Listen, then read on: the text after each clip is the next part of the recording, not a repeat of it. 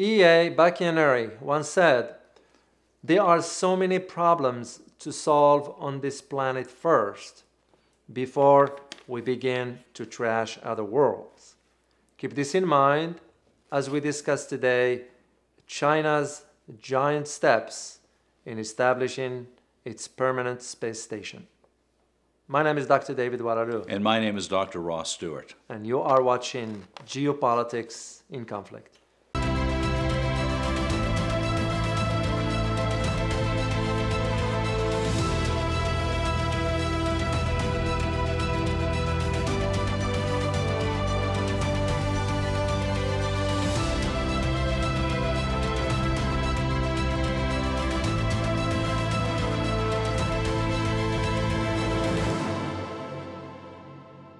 We now have Patreon, and if you like our videos, please consider supporting us through Patreon. The link is at the bottom. David, as you and I have discussed many times, China is moving ahead rapidly in terms of transportation, bullet trains, electric cars, G5, G6, you name it, and they're there. And now they even have some major chip manufacturing in the works that looks like it might work. And they've just put up piece number 1 of the space module that is a more or less permanent space station. 10, 15 years is permanent. And 11 missions later, they're going to have a 3-piece up there, and they're going to have people living in space. What do you make of all that? Well, that is a giant step, Ross. To me, it's an indication of their progress, the indication of how far they've come and how quick they've come. For them to reach that within what, 30 years, 35 years, that's phenomenal, I would say. So, and yes, indeed, they did launch last week the first module and of 3, as you mentioned, and that's going to be their permanent space station there after being kicked out by the U.S. So. You know, it's astonishing that the United States Congress actually forbade them from being part of the International Space Station. Actually, it did, because it passed a legislation a couple of years ago, banning the Chinese from access to the ISS. So, in a response, China said, sure, we'll build our own. So why bother with the Americans anymore? And by the way, in the meantime, let's go to Mars. Let's go to the moon. They're really arriving in terms of space technology. Well, that's correct. They wanted to have what the West had, basically, and more. I had a chance to look at some pictures of the inside of that module. I mean, it is incredible, high tech. I was very, very impressed by how well it was designed and so forth. You mean that they're putting that million engineers and scientists that graduate from universities every year to good use? They are indeed. They are indeed, Russ. And it's a testimony, that's a proof to how far they've come in such a short time. So, and the idea for them with this space is, this space station, is that as you mentioned, beside the exploration of Mars and so forth, they are also considering building new space vehicles. They're also considering building a telescope, the equivalency of Hubble. And they are also considering having their own GPS. They're not going to depend on Starlink's. They're going to have their own. So you can just see where they are going with all this, and rightly so, because they have the means now to do it. They have the scientific knowledge, they have the funding to do it, and they have the drive and determination. And the Chinese Communist Party is there saying it's part of our plan. Yeah. Because they're always working from a plan. That's correct. There's always a strategy in place. You know, it's interesting watching how the Western media is treating this. Because the focus has not been on, hey, look what they did. It's, hey, their space junk is going to fall on us.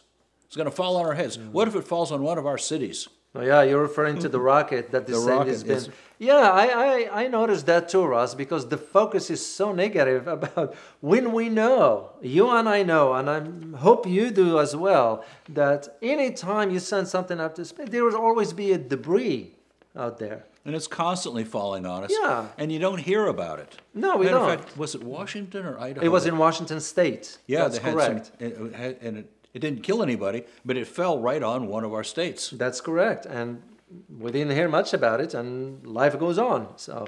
Oh, but the Chinese, that's big news. I know. That's kind of. Turn on the news, and it's on every broadcast. It's the double standard, shall we say? So.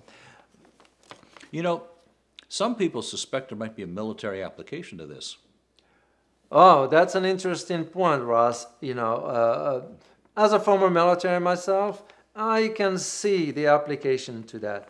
But this is no different for China than what it was for the United States. Remember back in the 80s, Ronald Reagan used to talk about Star Wars. Yeah, well, in a reference to the military dimension to it.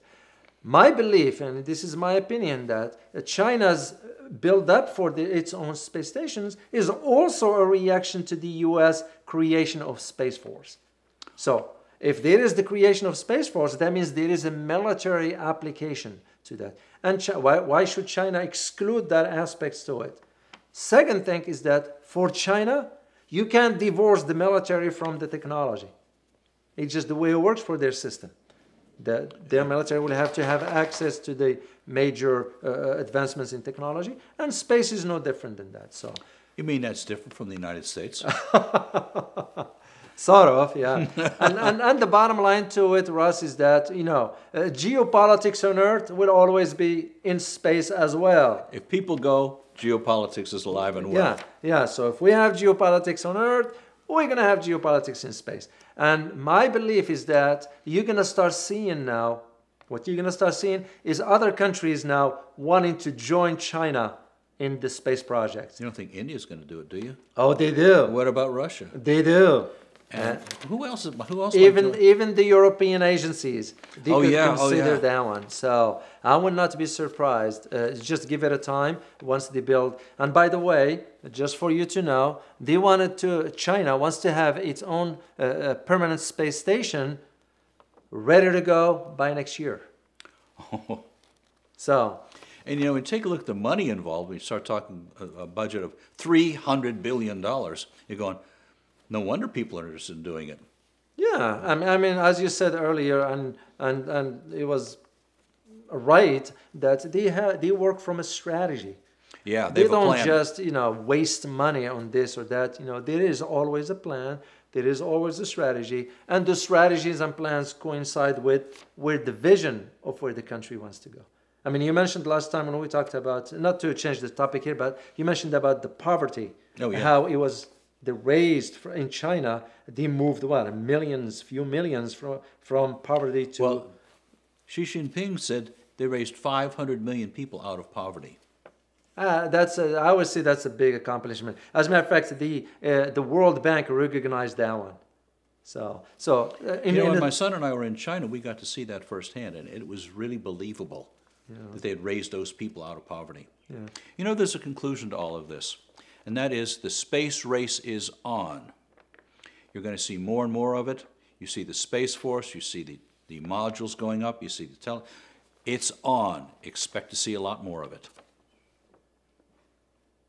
Let us know your thoughts in the comments.